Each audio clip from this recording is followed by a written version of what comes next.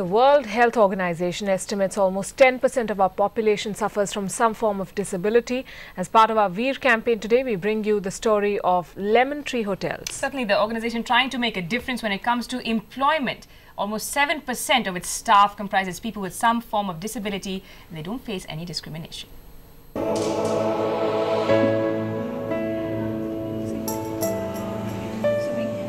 For Azad, reading signs is the way of life.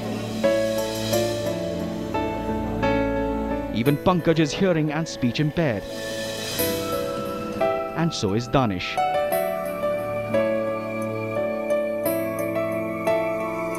The loving gestures of their specially abled staff leaves a smile on every guest's face.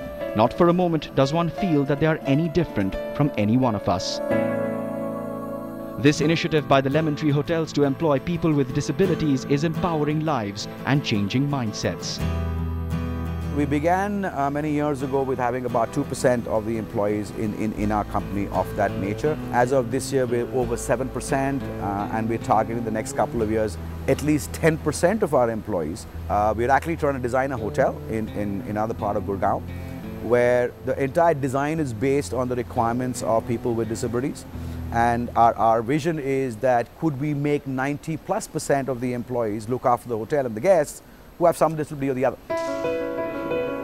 To make the work atmosphere truly inclusive, sign language is taught to all the able-bodied staff members. This ensures free communication and efficiency amongst all employees. The employees here treat me at par with all others. When I'm serving guests in the restaurant, the guests are delighted by my service. I feel very happy to service them.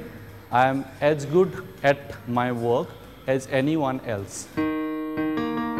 For many like Azad, this confidence comes from being employed. They are at par with every other employee of Lemon Tree. A small initiative by this hotel is definitely a big step towards creating an inclusive society. It's all about unleashing your potential. That's what today's Veers have taught us. So come forward and be a catalyst while they realize their dreams. Come and contribute generously. Remember, it takes just 7,500 rupees to train a person with disability. I bet this will be a real lifetime investment. Veer.